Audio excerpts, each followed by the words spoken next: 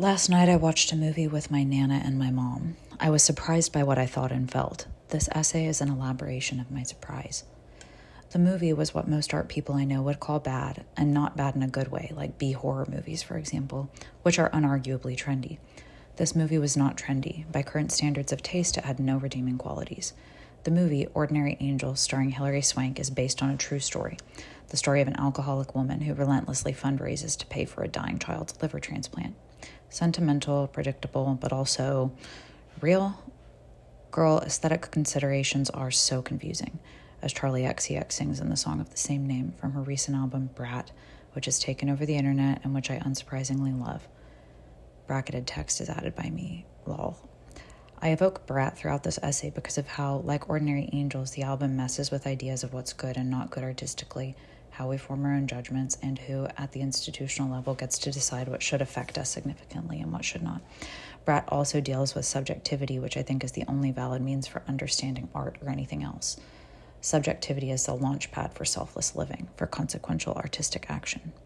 As I wrote, phrases from Charlie's songs flitted in and out of my mind, cutting to the quick of my ideas and emotions. I include them where they entered my thought process. Though my thoughts about art have become too complicated in general, my subjective experience is not. It flows and guides me and remains open for me to interpret as memory. It tames and slows my thoughts, infusing them with meaning. They're not good without experience, slowness, and memory. They're not good unless I have time to see how they play out as time passes. What follows is my description of the event of the movie from my perspective and how it led me to a realization about my current experience of life and created things. As the opening scenes played, I was condescending and distracted. Hilary Swank's overdone, down-home Tennessee country accent, the absurdly hot roofer dad whose daughter needs a new liver banging away at roofs in tight jeans, and with that popular hot guy mustache, heartfelt AA meeting shares and alcoholic table dancing, cancer stuff. I was sitting there on my Nana's couch, barely able to contain my disdainful smirks and scoffs. I was also glued to my phone, deleting and re-downloading Instagram over and over again because I'm addicted to it, trying to stop looking, but also obsessed with imagined messages, likes, follows. My eyes darted between the TV screen and my phone screen. My disapproving laughter, barely audible, must have emerged somewhere between the screens and my fiending social media engagement. My mom dozed, bored. Periodically, she'd stir, giving me looks that said, "Don't be condescending." I'm ashamed I'm still so immature, but so is my mom. When she wasn't sleeping, she'd catch my eye and laugh, smile as the roofer dad cried for the first time in front of his daughters, as Hilary Swank convinced multiple CEOs to make their private planes available in case of a distant liver popped up, as the cute bad liver daughter beamed behind jaundiced eyes while getting her first, possibly drunk Swank-administered makeover.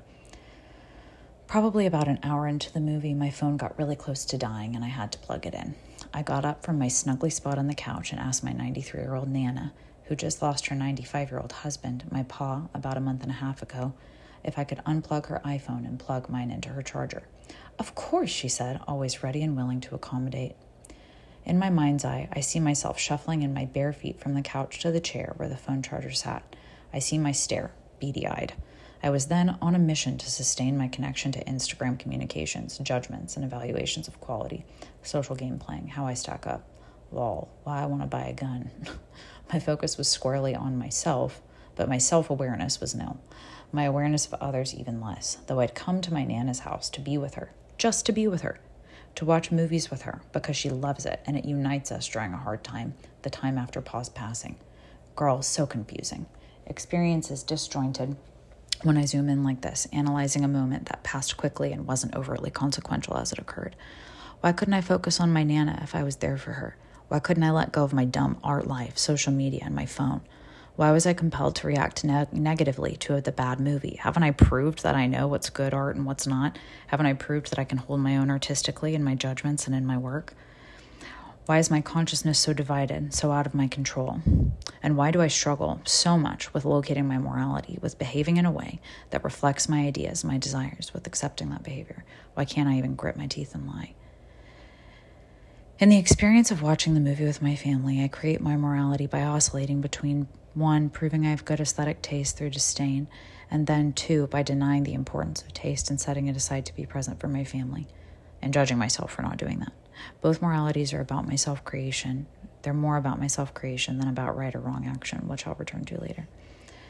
With Nana's blessing, I unplugged her phone, an older iPhone, and set it down on a chair with a bright, busy, upholstered pattern of deep blue, green, and pink. I plugged in my less old but still old iPhone and shuffled back to the couch without it. My experience of the movie up to that point had been filtered through my social media engagement, comparison, judgment of others, self-judgment, active communications about art, and about who wants to consume, engage me, had roiled beneath my presence in my Nana's living room. I don't want to share this space. I want to force a smile. This one girl taps my insecurities. As I snuggled back into my couch, spot and refocused, I noticed my experience was different. There had been a shift. Was it in the movie or in me? Was it in my mom? She seemed to be paying more attention. Nana stared straight forward. She isn't sentimental, and she notices everything. I knew she'd heard my scoffing, and I knew she'd saw now when my demeanor changed. Normally, this would have embarrassed me into being more engaged, but I was very distracted by myself during this time.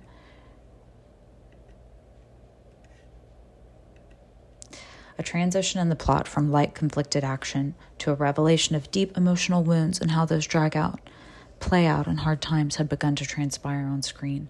A montage set to sad music rolled. Hilary Swank had started drinking again.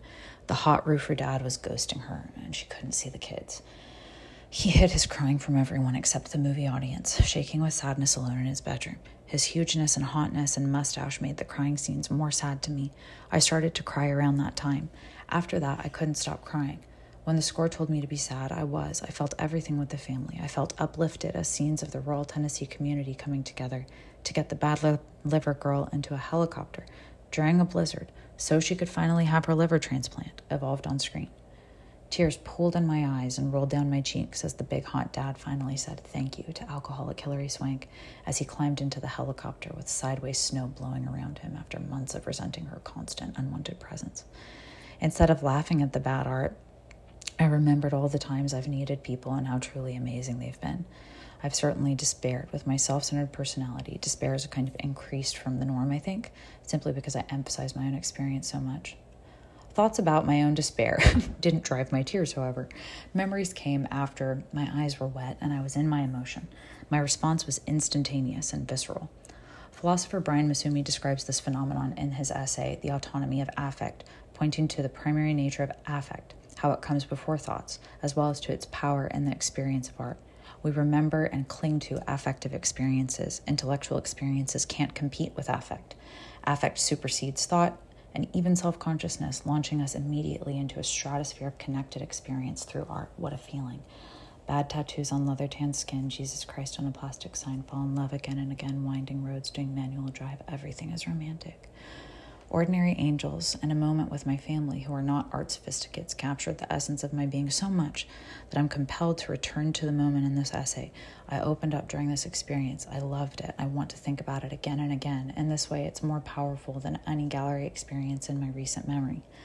I've always been sensitive emotionally, physically, etc. I remember crying during a Coke commercial while also making fun of how contrived it was in my teens and realizing this doubleness and reactivity is just part of who I am. I'm a live wire and I experience sometimes opposite ideas or feelings at the same time with awareness.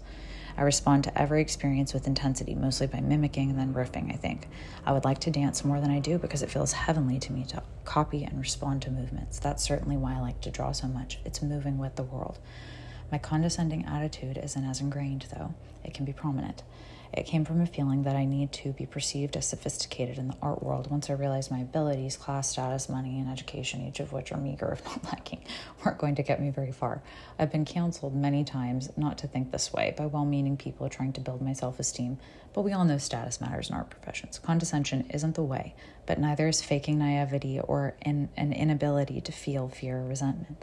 Practically, condescension is probably an evolutionary stage of becoming a self-sufficient, competent art professional.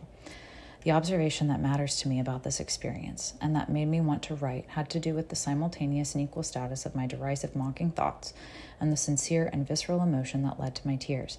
It isn't that one state of mind is right and the other wrong, or that one is more real and the other, or that one is better behavior. They're all of the same status within me at the moment of viewing. They both occur. They are both self-creating mechanisms for me in terms of morality, because the morality I discussed above. But by this I mean In both cases, I'm more concerned with who I am for doing either behavior than with how that behavior affects those around me. It's morality that is about self. Contemplating the self-morality is what I do to prepare myself for presentation to and consumption by others. Morality is only one part of this, though it's an important part. It's probably impossible for me to answer questions about affect, thought, the nature of self-consciousness, and morality, especially with all the art I'm making and want to make. So mostly I muse and let my art meander around those ideas. I'm content with musing on those topics in this essay. Taste, though, I feel reveals itself in my experience of Ordinary Angels. I've long had issues with taste in contemporary art discourse and social settings, having noticed years ago that I could convince myself that anything is good by recontextualizing it in some way, especially if important, admirable people and institutions were involved in the new context. Do it yourself. Imagine Ordinary Angels or any Hallmark-style movie in MoMA or wherever else strikes you as the height of contemporary taste. Imagine a person you admire discussing the bad movie with reverence or interest, maybe calling it a film. You'll see the thing transform likely. It doesn't matter if you like the film or not. What matters is that you could reasonably imagine it taken seriously by others. The art matters less than its viewing circumstances when it comes to taste. I take this for granted, which means I also don't value skill especially highly either, though I think it's important, nor do I overvalue the number of hours spent laboring with materials or ideas or people, also important but not essential in my opinion. It's sometimes hard for me to accept that my ability to recognize quality in art doesn't emanate from some deep understanding of its inherent value, because it feels like it does. But I believe in the argument I made above because I see it play out all the time.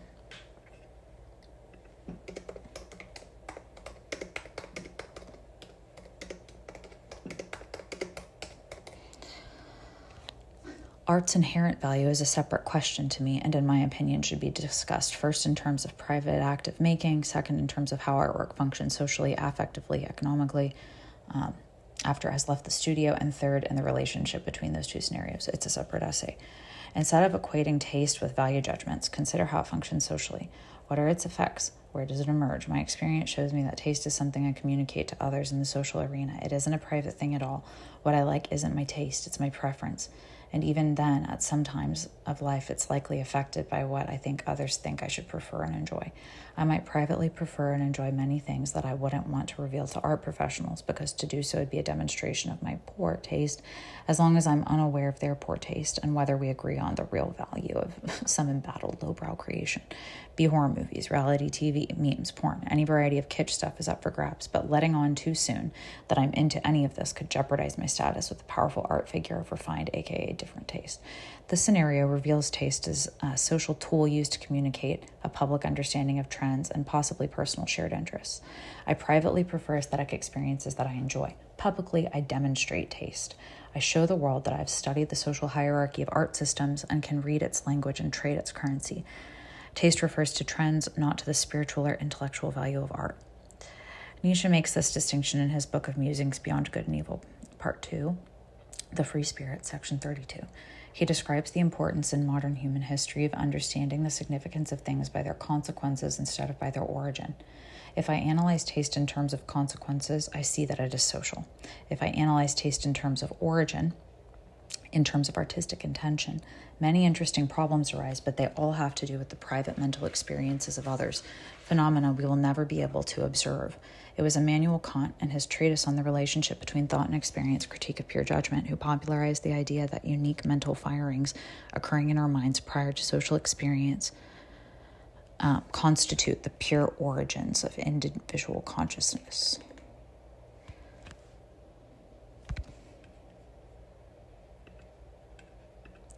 Ideas, and therefore artistic genius, are the product of God-given spark, a pure mind unadulterated by the impure external world. According to this thinking, artistic intention trumps any consequence my art has in the world. My experience of Ordinary Angels foregrounded my recent thoughts about taste, demonstrating the power bad art has over me, even as I am immersed in maybe sophisticated art discourse and related social hijinks. Maybe the most interesting thing about this experience and the thoughts that followed is that Kant wrote over 300 years ago and Nietzsche about 150 years ago. They're both well-known thinkers. Nietzsche is now popular. Regardless, our art philosophy remains Kantian, while our participation in art society is, as ever, about the consequences of taste demonstrations, aligning to Nietzsche's thinking. We could make more interesting art and have more interesting art engagements if we emphasized and analyzed the consequences of artwork, its affective power, its social power over artist intention. Nietzsche rightly points out that our obsession with our own minds, our ideas, our experience comes from Kant's thesis that God is causing us in private mental experiences to have inherently valuable thoughts that determine actions, which must therefore carry similar value. This is a view based on Christian morality, which we hardly adhere to in other ways. Nearly 150 years ago, Nietzsche suggested that we might try letting go of this schema for thought. Seems like a worthwhile exercise. I care more about the moving experiences produced by art than anything else, so it's not trivial to me that I can count on one hand the number of times I've been viscerally moved by art in a gallery or a museum. The other times have been in less controlled settings, and they are innumerable. I don't know what this means exactly, but I often feel alienated and unmoved during art viewing experiences I'm expected to enjoy as an art person, professional, whatever it is. I don't know if I belong here anymore. Charlie sings of the music industry, and I might say something stupid. I often think this while in the midst of some inspired revelation while watching reality TV, annoyed at the art world that it never happens in museums. Ironically, I feel a simultaneous desire to become a part of my art community in a way that I never have before. I want to participate. I want to share. I want to be fully present. I want to understand my fellow art people, to leave my own mind with its dubious, untested judgments and see how my presence and thoughts are met in real time. I want to see their consequences play out. I'm reaching out. I've understood myself enough, and now I see the means for connection. Talk to me. Talk to me. Oh, talk to me in French. Talk to me in Spanish. Talk to me in your made-up language. Doesn't matter if I understand it. Talk right in my ear. Tell me your secrets and fears. Once you talk to me, I'll talk to you and say, hey, let's get out of here.